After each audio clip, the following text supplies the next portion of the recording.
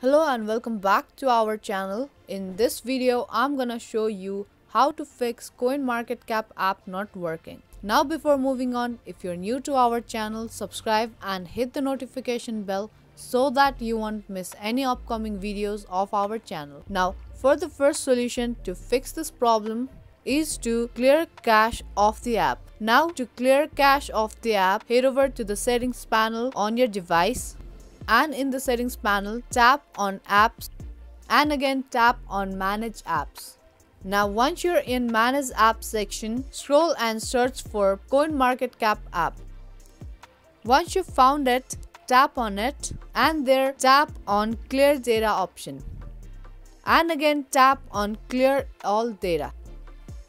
Now once you're done with it, go and check if this solution solves your problem or not. If it doesn't solve your problem, then head over to the second solution, which is to make sure your app is updated or not. Now for that, tap on Play Store and there search for CoinMarketCap app.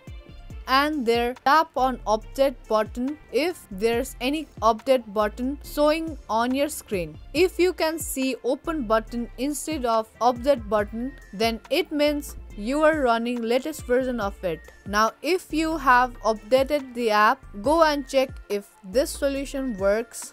But if it's not the case, then you have to completely remove the app from your device and reinstall it. Now to remove the app from your device, tap and hold the app and there tap on remove. Once your app get uninstalled from your device, head over to the Play Store and search for CoinMarket app.